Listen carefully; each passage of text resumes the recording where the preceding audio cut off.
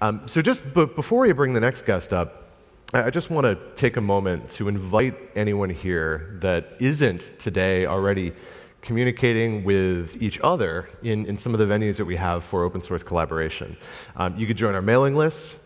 The key thing here is that if you have any interest in commenting on proposals, feature proposals, especially if you're an end user, join the mailing list, because that's where the major feature proposals show up. They truly want your feedback. They want you to think about it in the context of your organization. So I invite you to join the list.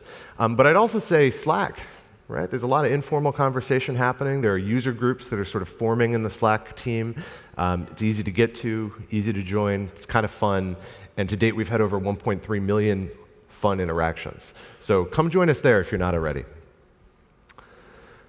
All right, next up, we've got another doctor. We're going to invite Dr. Julz up. Let's give him a round of applause.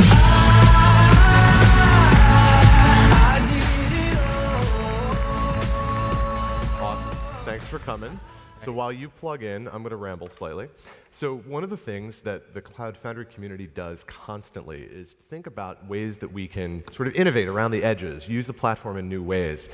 In Santa Clara, we had a hackathon. That was our last event. We had one this event, too. News on that coming. So Julz was on the team that won that hackathon in SantaLara. Some really novel things. The least effective one of the team, but the most talkative one. He had the best PowerPoint, and then his team built the product. That's so exactly he's going to both talk and then show it to us. So why don't I hand this to you, and you prattle about with serverless. That's exactly what I'm going to do. OK, so I am going to talk about serverless. I know what you're all thinking, because it's written in really large letters behind me. The ones of you who aren't thinking I need more coffee. Cloud Foundry is a PaaS. It's not serverless. Why are you talking about serverless at a Cloud Foundry conference? How many people have heard of this serverless thing? Yeah, a lot. So we've heard about Kubernetes and containers. We've heard about PaaS. There's a missing piece in this, right? It's this serverless thing, this functions thing. So I'd like to talk a bit about what serverless is, why it's different from Cloud Foundry, why it's similar to Cloud Foundry, and then we have a demo that we built which shows maybe a way that some of these things can come together. We can learn some lessons. So serverless and PaaS. And the only way to think about this is to do science. So I'm going to draw a Venn diagram. Chip thinks this slide is ugly. I think it's science, and beauty doesn't matter when it's science. So, you said don't judge you, but I judge you. You judge Einstein. Every day. What is serverless? Serverless, lots of hands went up, but I'll just summarize it. Serverless lets you just push functions to the cloud. And because they're stateless, small functions, the platform can scale it up and down. It can just bill you for what you used. If something blows up, can spin it up somewhere else. And it means that you don't have to think about servers and orchestration and things like that, because you just push a stateless thing. What is Cloud Foundry? It's a PaaS. We probably all know it. You push stateless web apps. We can scale them up and down. When something blows up, we can spin it up somewhere else because it's just a stateless web app. We use the service catalog to do all the hard bits, the stateful bits. We push that into a service catalog. We use services. And that meant we could do all the nice things for you, and you didn't have to think about those hard bits of managing state for your web app. A Venn diagram only works if there are three things. So MapReduce. You may have heard about MapReduce. MapReduce is really big in the data processing community. The idea is you write a series of stateless map jobs and stateless reduce jobs. We run the map jobs on all of your data on large numbers of machines, and then run the reduce jobs on the result of that to combine it all together.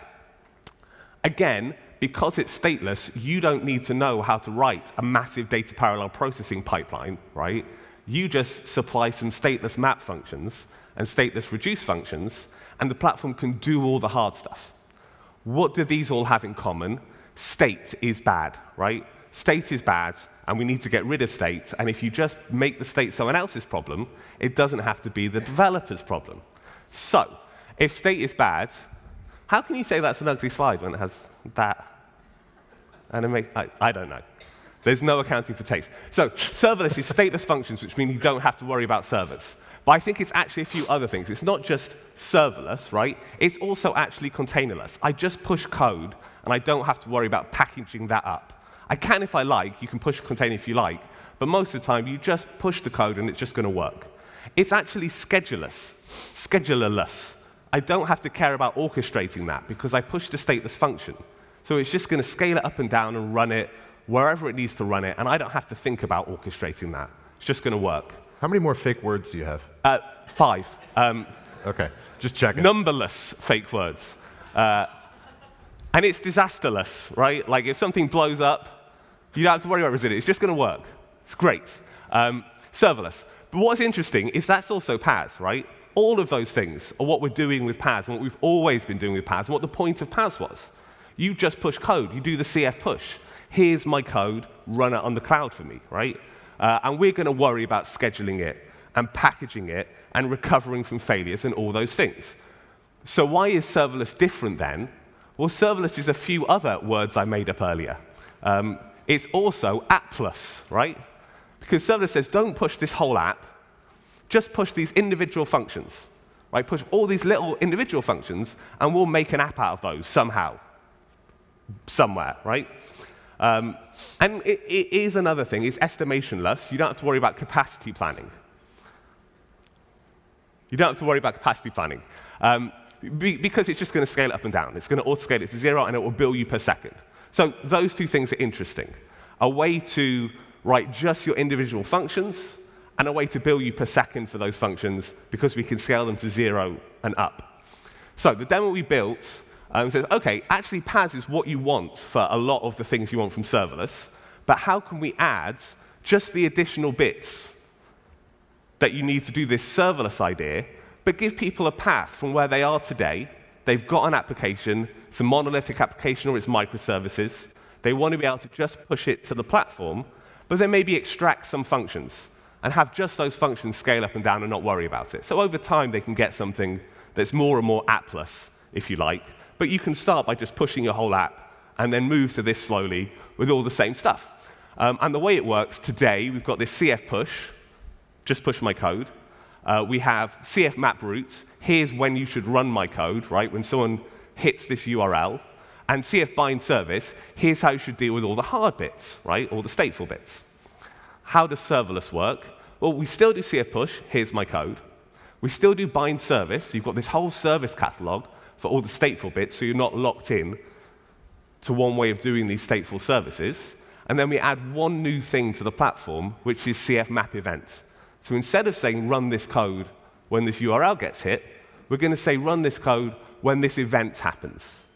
And then the platform's going to auto-scale up and down based on just the number of messages in that queue as a first pass, right? So we'll be able to auto-scale based on how many of those events are happening, how many instances we need to have. So that was too much talking. You need to now show people code. I would like to echo the fact that anything that goes wrong is Chip's fault. It is entirely my fault. He thought it would be funny to live on the edge and do a Hack Day project live. So, absolutely. I mean, this is robust production level code, we've right? already done the hardest bit, which is to get the new MacBook to plug into the AV with the right dongle. So we're killing it here. So I've got a Hack Day function. This is my function. And a function that I've written in Go, but it's just a function, right? Just func, handle, do this stuff. Simple enough. It does time.sleep to simulate being interesting, and it prints that it received an event. Wow. And it's going to print key value when it receives an event. Wow. I know. That's a great use case. We've done a little manifest. The manifest just says, here's how to push it, here's the instances, and we all know how to push that. I push it. Let's hope this works. Yes, internet. So now it's converting that into a container. It's doing the packaging stuff for me. Binary build pack. Good. It's working. So now what you do in Cloud Foundry, off if it doesn't. What you'd normally do now is you'd say bind map routes, right? Here's how I should invoke you. And then if a route came in, it would execute your server, right? We're not going to do that. We told it in the manifest not to do a route. So we're going to say instead, map event my function. It's now map that event. So now our messaging layer I'll give it away. It's an in-memory map. You probably use something different for real. But our messaging layer now knows that that event should trigger this app. What's interesting is, if I ask CF what apps are running, I see currently we've just got the controller running, and then my function has 0 instances. It starts at 0 because there's no messages on the queue. So if I'm going to grep the logs of that event, so that's that event that the function prints whenever it gets triggered, and I'm going to create an event using the space-safe technology of curl. I created an event. And what we should see is we see that one instance just spun up, right? Cloud Foundry just started that instance, and boom, we have our event, right? Mm-hmm. Do it again, just in case anyone blinked and missed it. We're at 0 instances. Create, instance spins up, and we've got it, right? Now, you could cache that so that that instance keeps running and processes more and more events. Or we could say, let's go crazy, and let's create like a few events. So what if I do 10 messages? 10 messages just happened. I'm going to run them all. And what I'm going to see is, actually, now we've got more messages. We're up to 9 instances. That all gets printed. They all chunk through them. And we're done. And we're back down to 0 instances. Let's go super crazy. The power of computers. We're going to run a ton of them. And we're going to see that the instance count's going to spin up. We're going to get to about 20-ish instances. That's a steady state for the speed of events going in, for it to process it as fast as it can in a steady state. I'm eventually going to stop causing load on this. And we'll see it just processes the remaining messages, takes it down to 0, and I'm not paying anymore, right? So I had the whole power of the Cloud Foundry platform. I could have used the service catalog to do all the hard services stuff. I used all the same scheduling, stateless stuff. And all I had to do was map events instead of map URL to get functions. So what did the team have to do to so this actually has, this is all available online. You can find the URL. We'll tweet it out, I guess, because I didn't write it down. But it's a very simple piece of code to do this. Almost all of this is just what the platform already does today. We built a little CLI tool for map events, which tells, instead of telling a shared router in the Go router that it needs to ping a web app, it instead says a shared message router, here this thing has happened, please send a message to the right app. And the message to the right app is just a little library in the app that connects up to this shared message queue and says, tell me any messages that are destined for me. And that's all we needed to do. Super neat. That's a great example of a cool hackathon project. Thank you so much. And it worked. And it worked. And it worked. And it worked. So thank you, Julz.